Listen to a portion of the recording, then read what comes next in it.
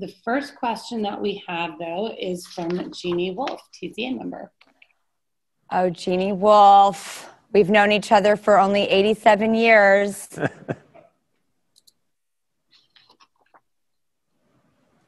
Oh, I can't hear Jeannie. Jeannie, oh, there she is. Okay. Oh. Hey, Drew. Like Adam Sandler says, everyone loves to have you around. They love to have you on their show. And I wish you luck in this.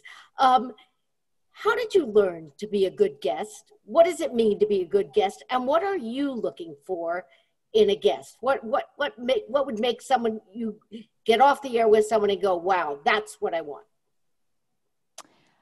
Well, first of all, Jeannie, apparently we had the same thoughts about ties and accessories today. So I love that we already know we're connected that way. That is a great question because there's two parts to it. One, how did I try to be a good guest? I tried to not, I was naughty actually. Me, naughty, can you believe it? I was naughty because I never wanted to do a pre-interview. I never wanted to know what questions were coming my way, and I didn't want to give, answers like, here's the anecdote, and here's why I'm going to hit this. Spontaneity for me was crucial. So I like to go in blind and play because life is just too short not to. So if anyone wants to... Great at that, but besides the playing, what did you learn worked?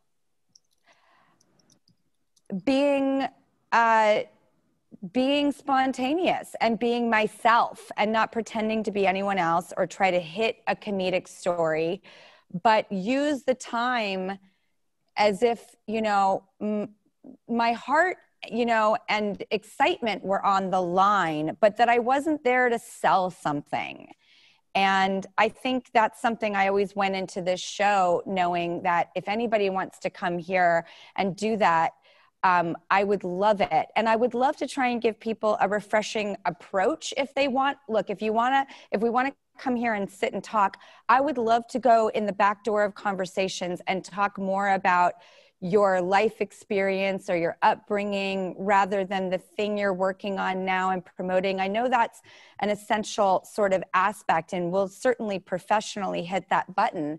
But I love, when like Barbara Walters and Howard Stern interviews people, it's like the journalistic integrity of research and interesting questions and disarming has been something I've always loved as, a citizen of the world. So I want to have a different approach to conversations, something more casual, something, a little more disarming. But then I'm also like, do you want to come here and play a character you loved being? You own that character. We love it.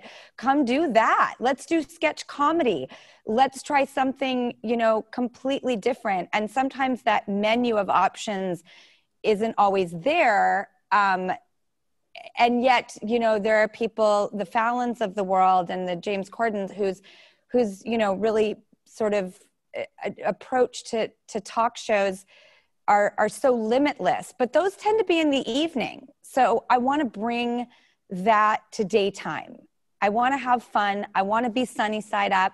I want to tackle comedy.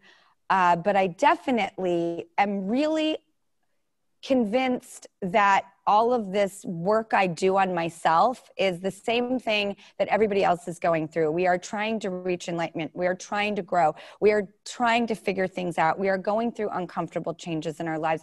I want to talk about that stuff. I'm totally into the conversation. So I just would love for it not to be topical and surface, whatever we do. If anybody can pull it off, it's you, Drew. There is no one like you. Good luck. Thank you, Judy. It's so nice to see you.